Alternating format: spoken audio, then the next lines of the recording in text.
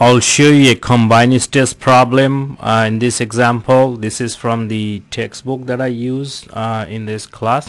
You can see the reference for that in the openeducator.com. So this is an example for combined stress. We're going to see how different kinds of stress act together, and then what kind of effect does that have on that body. So this problem is asking find the effect on that AA plane. So first we have to find all of these different stress on these different points. So let's draw the free body diagram. So if I draw the free body diagram, it's gonna look like this. So from here I have about 26 kilonewton, and then I have from here 13 kilonewton, and then there is a cable on at this point C. Let's assume this load is C, and then when I draw the free body, if I remove that joint here, I will have a vertical force and a horizontal force. So if I take, let's say this point is A, if I take moment with respect to A, in solving any free body diagram and then try to find the force, it is always the good idea to take the moment with respect to the joint where you have two reaction forces, so you can cancel both of them. Then there will be just one unknown there.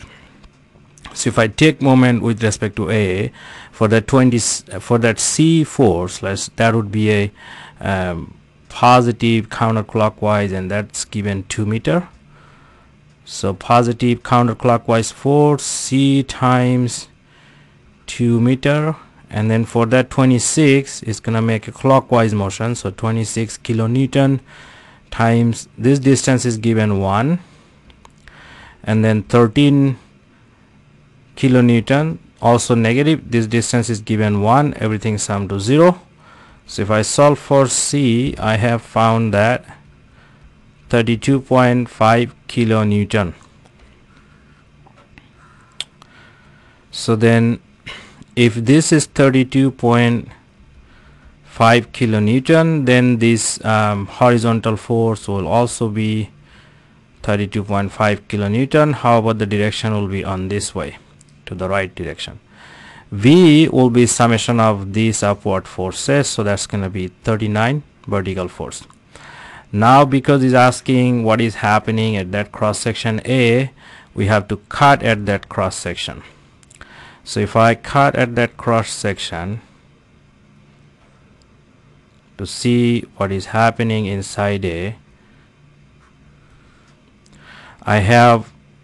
I'm not gonna see that force, cable force, or the 13 kilonewton.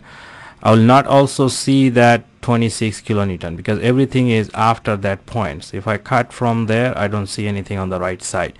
So the only thing I will have is that 39 kilonewton and 32.5 kilonewton, and they're all acting at 45-degree angle.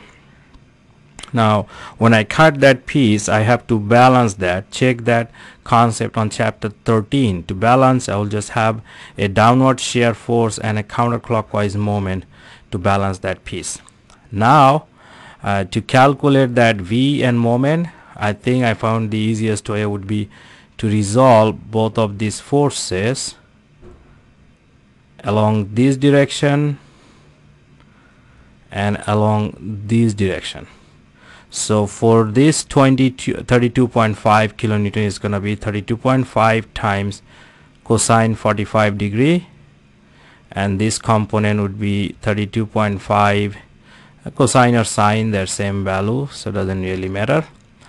And then I have this force 39, which will also be this direction 39 cosine or sine, this direction 39 cosine or sine 45 degree.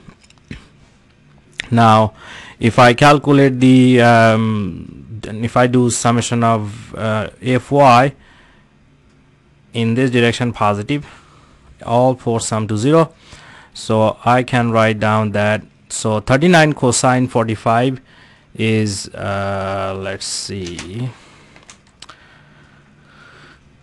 that is 22 point, I don't know which one is 22, I think that's 27. So that 27.58 is gonna be positive, and negative 32 cosine 45, that's gonna go downwards, that's 22.98. Negative V is equal to 0, so I found V is equal to 4.6 kilonewton. Is it because I really don't need V? However, now let's do calculate that moments. If I take moments, summation of all moments counterclockwise 0, so for the axial load there will be no moment for this component because it's gonna pass through that same plane. So I'll have moment for this force and moment for this force, and they're all 1 meter away from that point, so that's 1 meter. So I can write that for the 39 cosine 45, which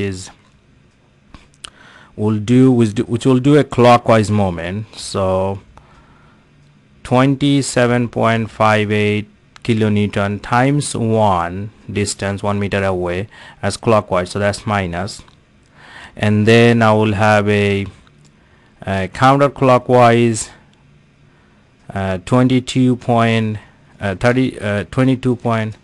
that is basically 22.98. So for that I'm gonna have positive counterclockwise 22.98, and then positive m counterclockwise equal to 0. M equal to, it's basically the same value as the shear, kilonewton.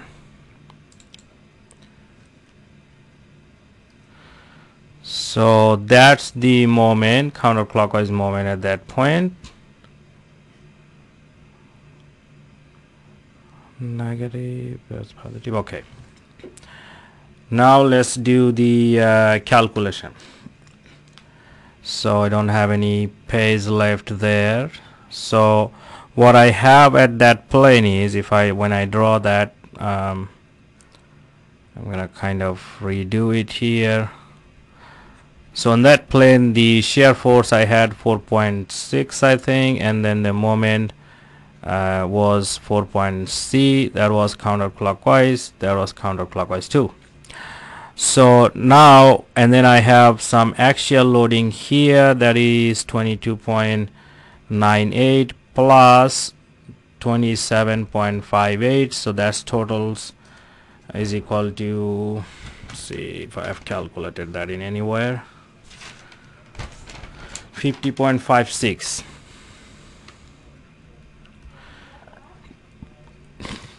kilonewton. So for this I will have the axial stress.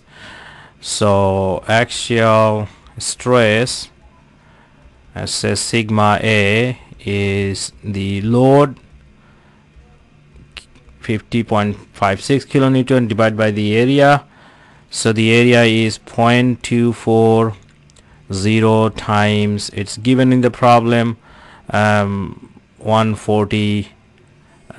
So what is given is the dress dimension is given 250 millimeter by 140 millimeter, 150 millimeter. That's the dress dimension, and it's dressed in all four direction, 4s by 4, so all side dress. So the actual dimension would be 241 millimeter. You can find that in the appendix, times 140 millimeter. So you should be using that value, not that dress dimension, not the nominal dimension, meter is square. So if I calculate that, I found 1398.6. so this is calculated 1398.6 kilonewton. So I can write that 1.398 mega, sorry, this is in kilopascal, so this is in megapascal. That's the axial stress. Now to calculate bending stress, I have the bending moment, so I know that bending stress is MC by I. Now if I draw this cross section of the piece, look like this. So this is the neutral axis, XX. This is 140, so I can write 0.14. I'm going to write the dress dimension, and that is 0.241. So the C would be 0.241 divided by 2, which is, I found 0.1205. This is all in meter. So if I calculate I, which is 1 by 12 BH cube, H is 0.241 meter cube, so I found that 1.633 10 to the power negative 4 meter power 4. I'm not sure, negative 3 or 4, I think it's 4. And then that's I, so I know that, and then C is equal to 0.1205, so I can plug all this number here. FB is equal to 4.6 kilonewton was the Newton meter was the moment, times 0.1205 divided by I, which is 1.633 times 10 to the power negative 4, I think, meter power 4. So FB, I have got that value 3.39 megapascal. So that's FB. Now this axial stress was compressive stress, as you can tell from the free body diagram. However, the bending stress, let me go back to the previous page, because the moment was found counterclockwise like this, so that was the moment I calculated, then this the bottom fiber will be in tension, and then top fiber will be in compression. So you can keep this in plus minus, so depending on which section you're talking about. So you can just write the total stress, that will be equal to negative 139, the compressive stress, megapascal, plus minus 3.39 megapascal for the bending. Now if you, when you're talking about the bottom fiber, it's going to be plus because of the tension. When you talk about the top fiber, it will be compression, and that will be negative. Now if this load were counterclockwise, then all those tension, negative, positive, would change. So it depends on what you get in your calculations.